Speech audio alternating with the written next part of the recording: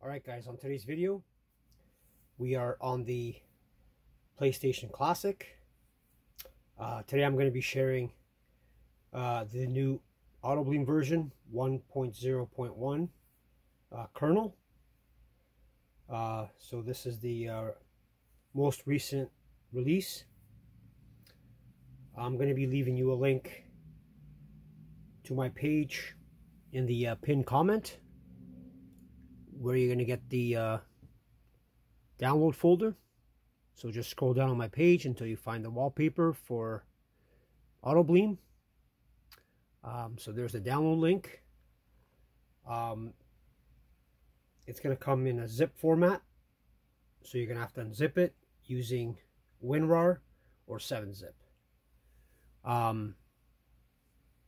You can use any size of USB stick. I recommend 128 gigabytes or even a 256 gigabyte.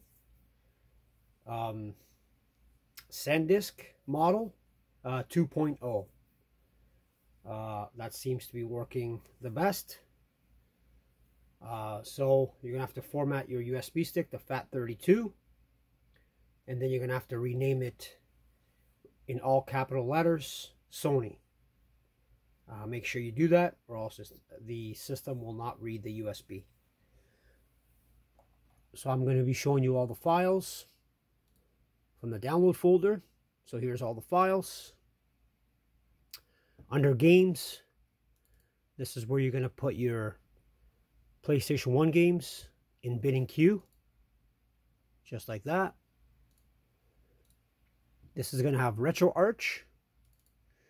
It's going to have way more cores.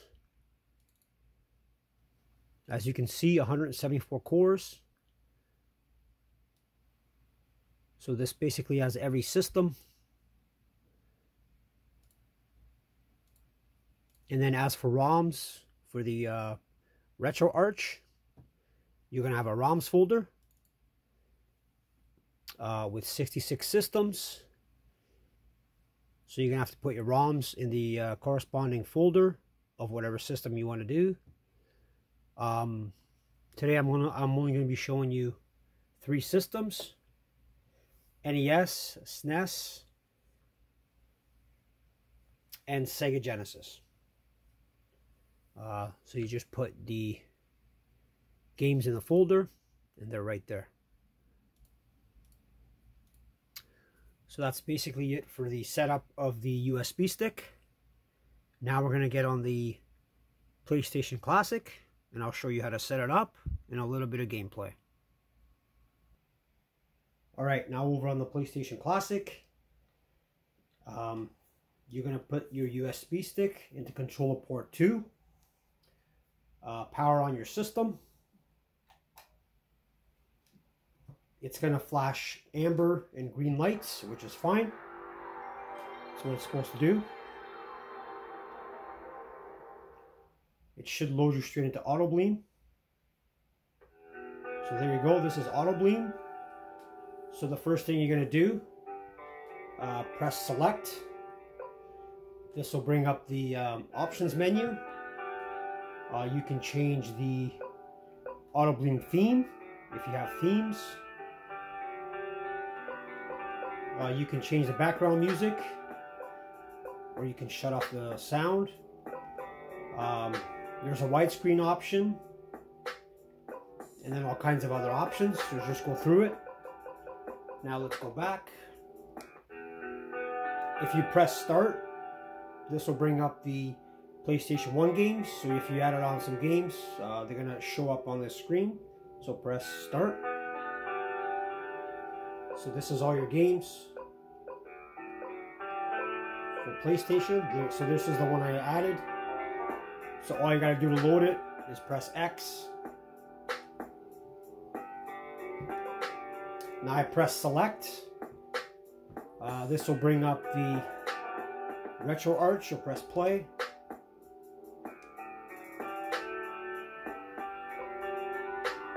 It'll bring up your apps if you hit select.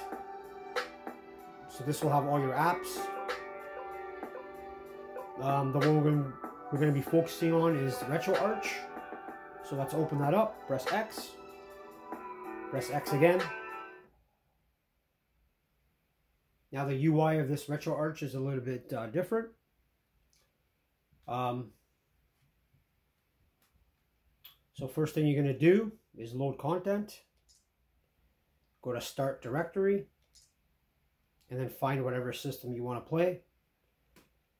So the first one, we're going to do Sega Genesis. Press X.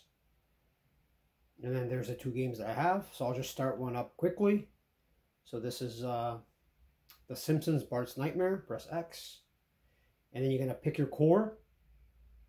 So Genesis plus GX is the best one, but all of them should work. So press X and it should load right up. There you go. Now to go back, you press select and start at the same time. You're going to go to close content. Now load content, start directory. Now we're going to load up a NES game. So find the NES folder. And there you go, Castlevania 2, Simon's Quest. So just press X and then pick your core. All of them should work. And there you go, it starts right up. Now select and start again. Close content. Load content, start directory. Now we're going to pick a Super Nintendo game. So go down to your SNES folder. There's a SNES folder. Press X. NBA Jam. Pick your core.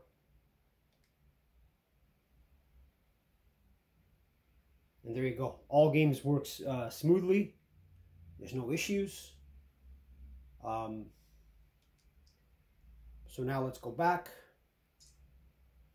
Close content. I'll just go through all the systems that this is going to support. So 3DO, all the Ataris, Arcade, Jaguar, Atari Lynx, ColecoVision, Dreamcast. Some of them work, some of them don't. FBA, Game Gear, all the Game Boys, Genesis, MAME, Master System, MSU, MSX, N64. Some games work, some don't.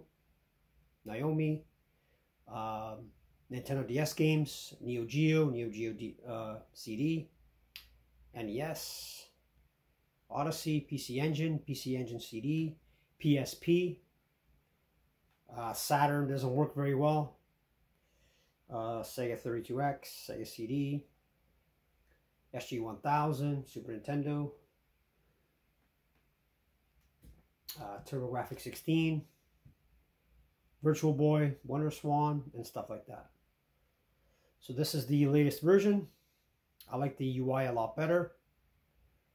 And then once you scan your directory, when you scan your directory, you're going to have the icons of whatever system you're using. They're going to show up in each box, and then you just scroll down on the games and you'll be able to select them that way. I'm not going to do that, but that's an option. So I'm going to be leaving you the link to my page in the pinned comment where you can get the download files from. I should be making a few more videos on the SONY Classic.